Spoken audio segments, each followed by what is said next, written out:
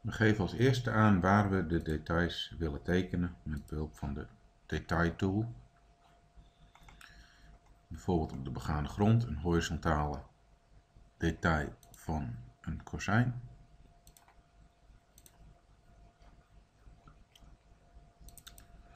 Of enkele verticale details van bijvoorbeeld de dakgoot, aansluiting verdiepingsvloer op de gevel,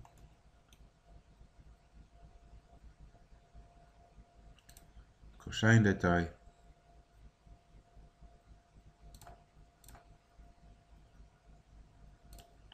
en een begane grondvloer en fundering.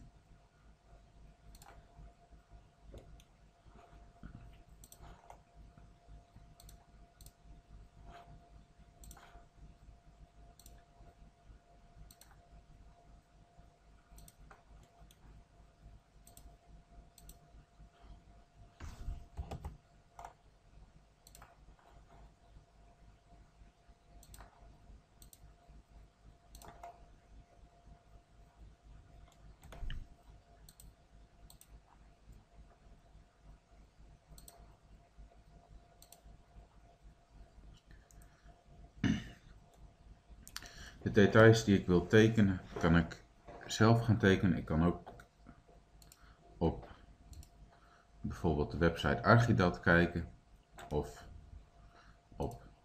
in de boeken van SBR, Stichting Bouwresearch. Er staan ook veel details. Bijvoorbeeld dakgootdetail.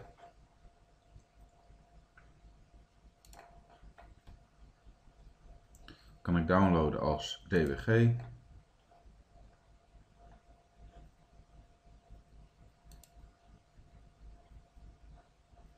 Openen.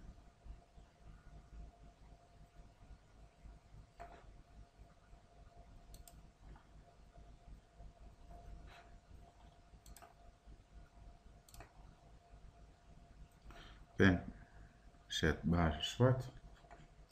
Schaal 1:5 of 1:10.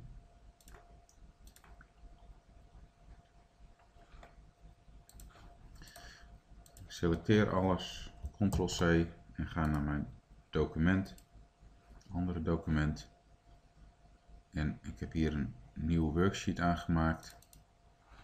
En daar plak ik het detail in.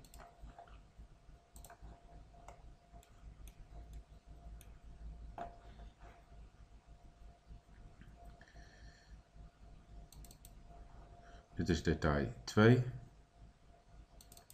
Alleen nog spiegelen.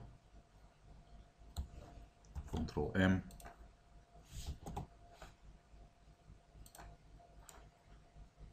Mirror.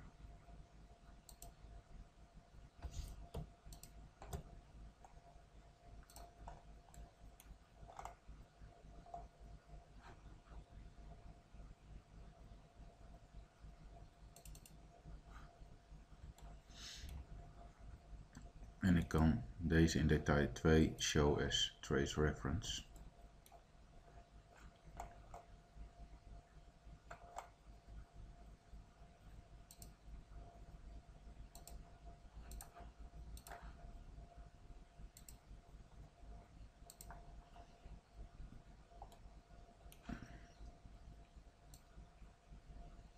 Ik kan bij trace en reference kan ik ook de actieve laag transparant maken.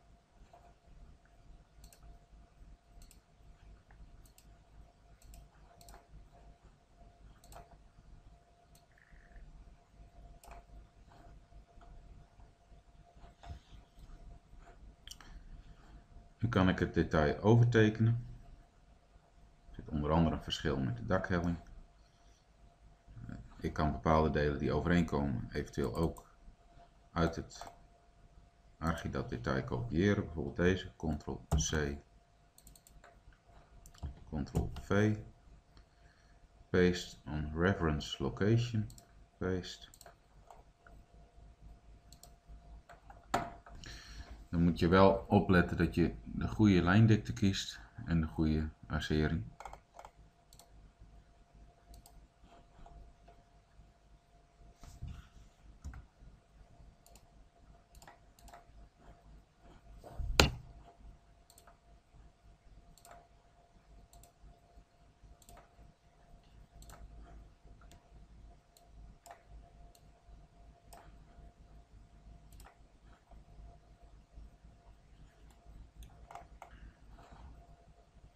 En met de fill tool kan ik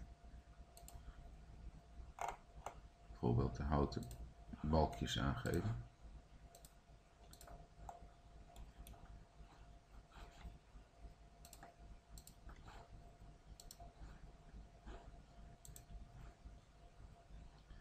Arcering naaldhout.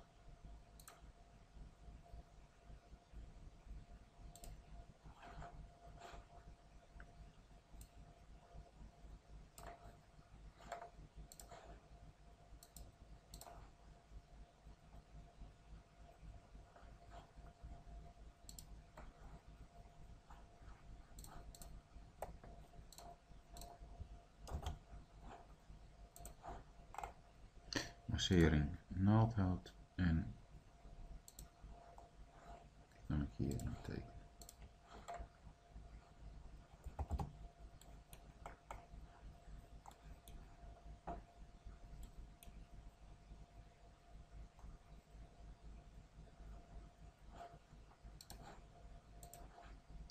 Ik kan de klos tekenen.